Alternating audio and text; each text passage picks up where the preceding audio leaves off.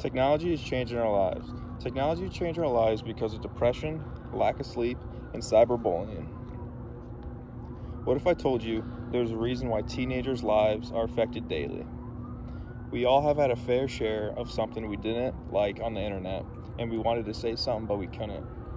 I personally have known friends who have struggled with this firsthand, and they've had to go to counseling or even had to get other help.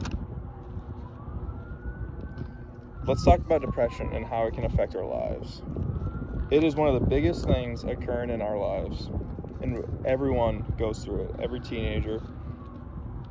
Some people can go through it more than others. Someone could take something they see online and could not agree with it, and they could take it to heart more than what it actually means because they don't know the person. According to a University of Michigan study, someone found that Facebook and Instagram can lead to a decrease in happiness and enjoyment. Now that I've explained ways how depression can affect our lives, let's talk about one of the biggest reasons why technology is changing our lives. The reason is lack of sleep. Lack of sleep is one of the most important things for a grown teenager because if you don't get enough sleep, you can become moody and depressed, and then that can turn into bigger things. People will stay up late texting friends, playing video games, and watching movies.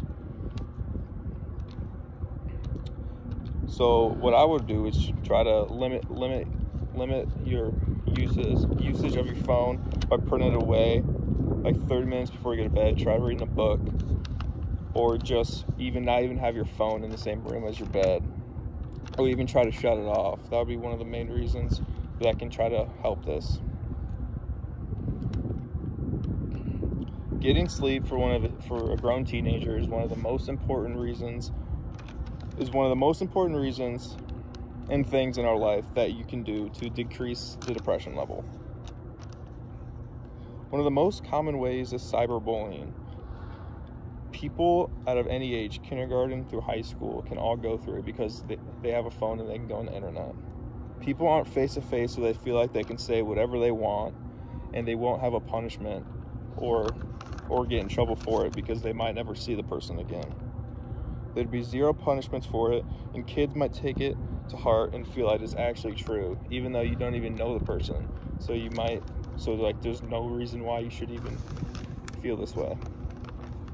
In conclusion, in this speech, I discussed why depression, lack of sleep, and cyberbullying is affecting our lives because of technology. After listening to my speech, hopefully you can understand how big of an impact this can really have. This is a scary topic because you just don't know how much this is hurting someone.